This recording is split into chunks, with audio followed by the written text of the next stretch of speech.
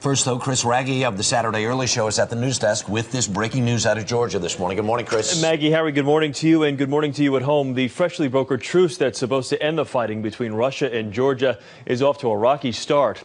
Georgia claims Russia violated the truce by moving tanks into the Georgian city of Gori this morning. Russia denies it. Sky News reporter Alex Rossi is in Tbilisi, Georgia's capital, for us this morning. Alex, good morning.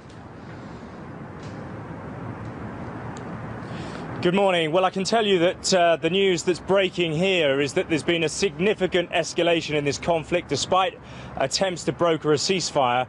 Russian tanks and armoured personnel carriers are rolling into the undisputed Georgian city of Gori. So, Alex, what did happen with this truce that we had heard so much about yesterday?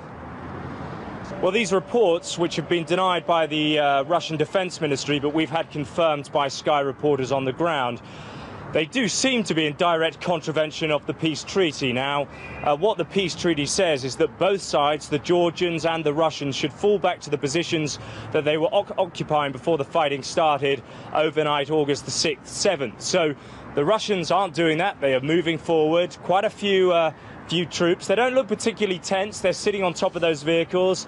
They don't look as though they're ready to face any conflict or any threat. Their guns are pointing upwards and they seem very, very casual. Alex Rossi of Sky News in Tbilisi for us this morning. Alex, thank you. Now here's Harry with more on this developing story. Harry? Joining us from Tbilisi, Georgia's capital city, is the president of Georgia, Mikhail Saakashvili. Good morning, Mr. President. Good morning, sir. Please tell me, what is the situation in your country now? We are hearing conflicting reports about what is happening in Gori. We understand that the Russians are very active, even as we speak, in that town, not so many miles away from Tbilisi. Well, situation is dramatic. We are witnessing a new stage of full-blown Russian invasion and aggression against my country. And what we have, the situation developing in three different fronts. First, in the Georgian region of South Ossetia, where Russian tanks are going through villages inhabited by Georgian population and throwing people out of the houses, putting people into concentration camps that they are setting up in those villages, and separating men and women, and doing worst kind of atrocities unheard of since Balkans or since the war in Chechnya. The other thing is Upper Abkhazia, in the region of Abkhazia, which is several hundred kilometers or miles away, removed from the South Ossetia, where they're going through villages again inhabited by Georgians and throwing out every single Georgian man, woman and children. And the third one is that they moved into the town of Gori and rampaged through town, looted the town. These are regular Russian troops. They go into houses, they destroy houses. There is all this documentary footage around that can prove it. It's not he said, she said. You know, so we are lucky that there are television stations around.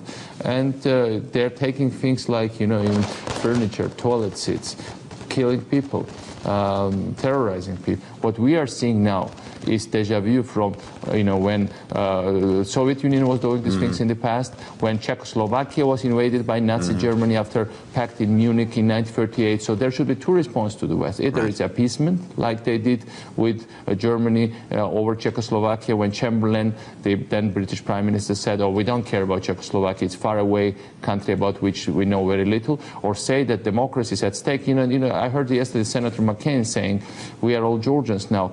I hope people understand that these are their values at stake. This is freedom in general at stake. This is not about some faraway, remote country of which we know little. I mean, Georgia is a very, very modern, normal country. President Mikhail Saakashvili, we thank you very much for your time this morning.